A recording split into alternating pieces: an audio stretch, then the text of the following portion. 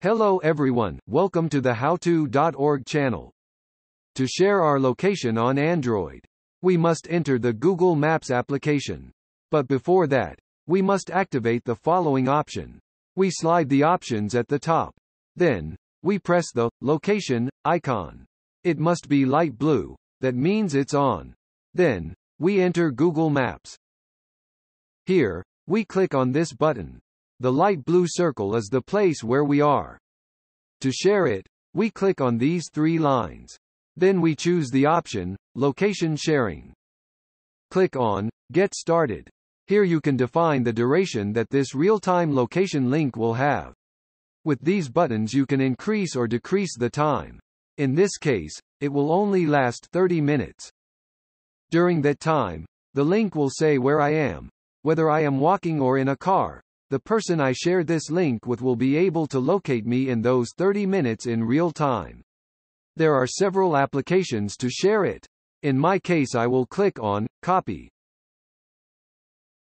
Then, to share it, we just press for 2 seconds here and click on, Paste. Finally we send the message and that's it. I want to show you one more option. In WhatsApp we also have an alternative. We click on this button. Then we click on, Location. Click on, Send your current location. If we do that, only the location where we are will be sent. But if we want them to be able to locate us in real time, we click on, Share Live Location.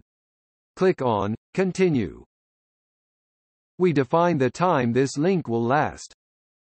I'll click in 15 minutes. We click on this button. That's it. We have sent our location. If we are in a car or we are walking, our location will be updated in real time. The other person will know exactly where we are.